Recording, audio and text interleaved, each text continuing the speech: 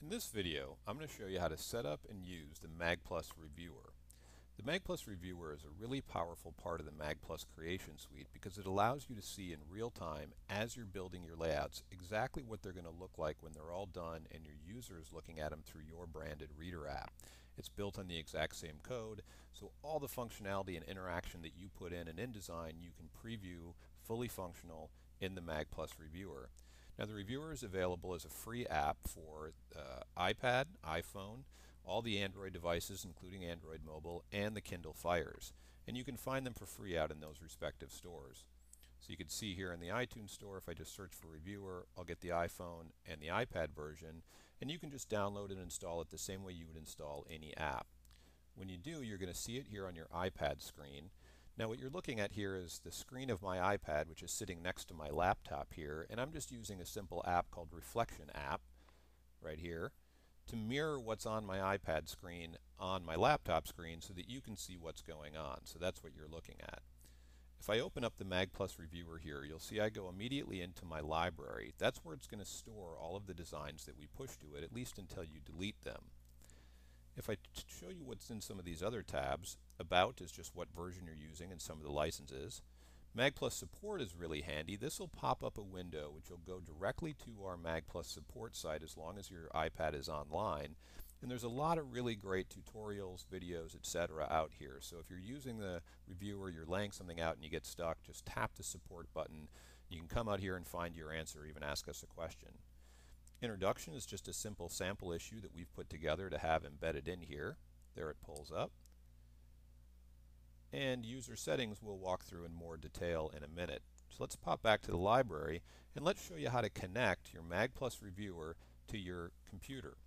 The way that those two devices talk to each other so that it can push the designs is over Wi-Fi. So what you want to do is make sure that both your devices are on the same Wi-Fi network.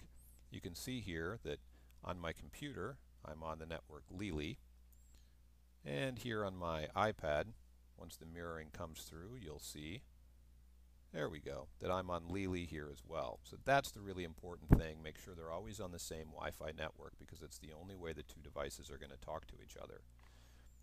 So let's pop back into our magplus reviewer. And making these two talk to each other, connecting them, is dead simple.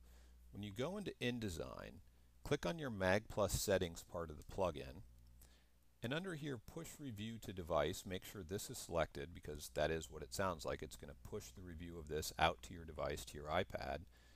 If you click this little refresh button, it's going to look for any iPad or Android device running the reviewer app that is on this same network, and it's going to pull up the name of that device. So you can see here, this is my old PopSci iPad, so I've got that device pulled up. All I do is select it, and boom, I'm ready to go. Now, if it doesn't come up for some reason, you can manually enter the IP address of the device as well. Just go out to your reviewer, hit the user settings, and you'll see this push service. This is the IP address of the device, and always make sure that this enable push service is set to on. So once you've got that IP address, you can pop back in here, hit the plus button, and put that IP address in there. And then it'll save it here in this list of saved devices. Normally you shouldn't have to do that. It'll just pop up. As long as you're on a Mac, it'll pop up with automatically with the name of the device that's nearby. If you're on Windows, you're going to want to enter in this IP address here because that setting doesn't work the same way. So once you've got your design opened here, you've got your two devices connected to each other. Let's see what happens. Let's hit the fast review button. Now you'll see it's very quickly building. And let's pop out here, and now you can see that here on my device, what it did is build all of the files it needed to build, wrote some XML, converted all the images, and pushed it immediately out to my reviewer app. So here you can see I've got my full function scrolling stuff going on. And now if I pop back out to my library, you'll see here's my reviewer. Now let's say I come in here and I change something. Maybe I want this over here, ugly as that might be. Let's hit fast review again. This is where having the library is really useful because it allows you to try things, do a sort of A and B test. Now you can see, oh, now it's over there. That's not good. So if we go back to our library, now you can see I've got both of my versions. And I've even got a timestamp so I can see which is which. Maybe I don't want these anymore. I don't want this ugly one. I can just hit the delete button. Are you sure you want to delete it? Yep. Or I can just delete everything by clicking this delete all up here as well. That's all you really need to do to connect your magplus reviewer on your device with your computer running InDesign and start reviewing all the things you're making in real time. Now there's a couple of other tricks to the magplus reviewer which we're going to cover in another video called Advanced Reviewer Setup.